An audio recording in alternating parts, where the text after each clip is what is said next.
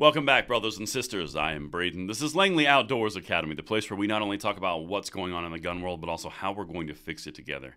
And the content that we're going to dive into today is the media is quite literally saying what we have been saying on this program out loud. They have let the truth slip out, and someone's going to get fired because I cannot believe the things I'm about to show you, revolving around the Kansas City Super Bowl shooting.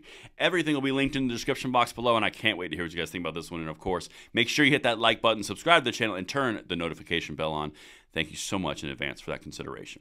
And this content is made possible by American Hartford Gold. I'm going to say a quick word and then we're going to hit it. And the content today is brought to you by American Hartford Gold. And brothers and sisters, with everything popping off around the world, wars cracking off, we've got inflation issues, we've got stock market volatility, we have cash concerns, we have oil concerns. It's a good time to take a look at least know your options with American Hartford Gold. They are dedicated to offering gold, silver, platinum coins and bars for your investing needs. Whether you want to do it delivered to your door or you want an IRA, Roth IRA, 401k, TSP, they've got options. This is something you guys should check out.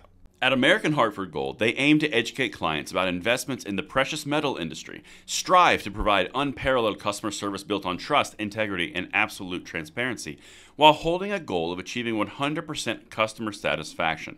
Click the link in the description or call 844-727-3199. That's 844-727-3199 or text Langley to 65532. Again, that's 844-727-3199 or text Langley to 65532. All right, beautiful people, there's a rule that we have on this channel. Every time that a tragedy happens that the gun control left seizes on for their emotional gain of political points in the short term, we will always wait 24 hours. Now, the reason why we wait 24 hours, particularly in the case of the Kansas City shooting, we always wait 24 hours because the whole story needs to come out before you start launching videos out into the ether across the board saying X amount of things that aren't necessarily true based on conjecture. The left does it all the time. That's their main motive. Like, that's what they do, right? Well, there's only a few problems about that, particularly in the Kansas City one, and we're going to do all these videos as this data comes out. It's not looking like a mass shooting. It's looking like gang violence, that they were shooting at each other and innocent bystanders were hit. That's all conjecture at this point. I'm not releasing that as a breaking news item. However, the left is going to abandon this pretty quickly, and they're shifting. Now, we're going to come back to that, but that's the catalyst for this conversation. I'm going to show you what the media just said, and then Biden, Kamala Harris. This is important to understand this fight because we're done taking this. You're not going to call us names. You're not going to say it's the effing guns. We're going to have an adult conversation. Check this out. Well, following yesterday's tragic events in Kansas City, President Biden is renewing calls for stricter gun control. In a statement, the president said that it's time to act and called for a ban on assault weapons and to strengthen background checks. Joining me now is CBS News Chief White House Correspondent Nancy Cordes. I mean, Nancy, it's a little, rinse and repeat. I mean, this is what I expect to hear from the president at this time. But, I look at we are in an election year, and I look at the list of topics and issues that people are most concerned about. And frankly, despite the fact that this was a mass shooting, we had a mass shooting on Super Bowl Sunday in a church. Gun violence doesn't rank very high this time around. What reaction are we getting from Capitol Hill? Now, what is she saying there? Again, they're letting the truth slip on accident. Wait till I show you the subsequent 2 clips after this, because this aired today.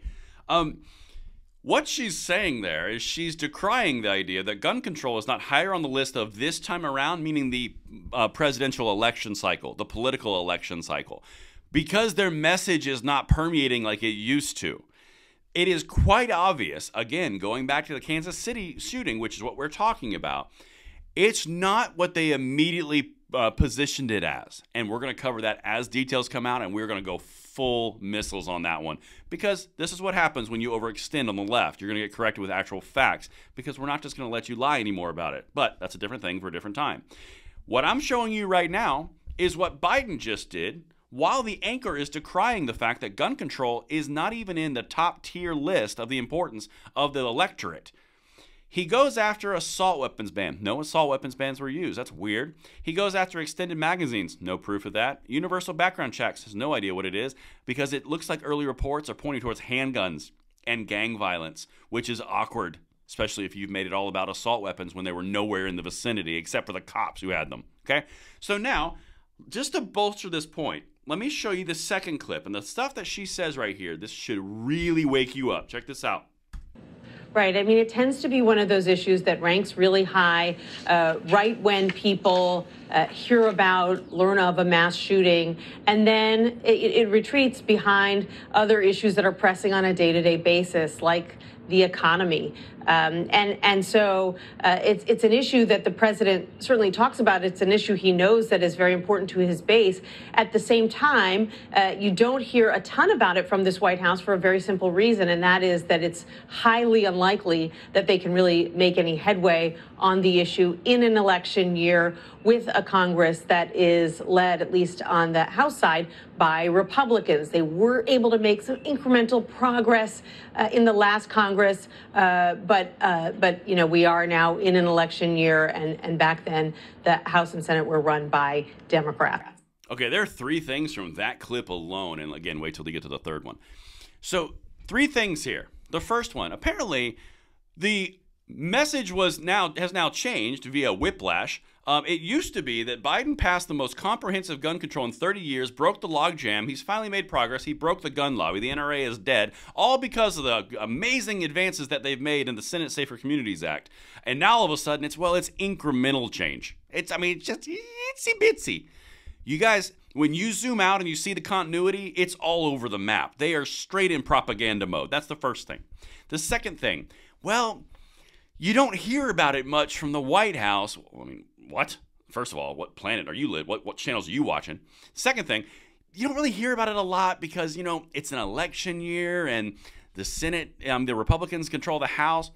You know, this channel has been saying that ever since they started this Congress. Every time that they put out a gun control bill and the big hype has come down that they're going to ban ammo or they're going to ban ARs or they're going to ban extended, they didn't have the juice the whole time. I get flack for it in my comments by saying they don't have the juice for it. And here you go on CBS, them openly saying, well, they just don't talk about it because it's highly unlikely. What? And then now to the third thing. This part's really, really important. He has to say something because it's important to his base.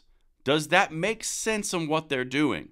Going back to that first clip, talking about assault weapons ban, enhanced background checks, extended magazines, all three of which were not even present in this. Didn't talk about crime, didn't talk about gangs, didn't talk about multiple groups firing at each other and hurting innocents in the crossfire. No, didn't talk about any of that because his base demands it. This is a political charade, and that's the whole point. They are exposing it on national TV, and no one's calling them on it. Don't worry, I will. It's okay. We got this, guys. And the third clip right here. Here we go.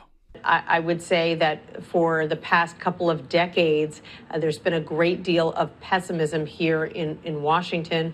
We've seen really horrific mass shootings without much action afterwards. So true. So true.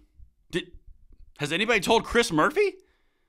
Mr. Gun Control in the Senate, who's over there telling you the NRA's dead, they've broken the gun lobby, Biden's the best thing ever, he passed gun control over a 30-year backlog, we're finally making progress, we're going to win this fight, and now they're sitting here saying, like, well, it's been a very bad cloud over this, and there's a lot of pessimism because nothing's changed. Okay, somebody in the Democrat politicians and somebody in the media needs to get together on their messaging because they are directly conflicting with each other, which is typically rare.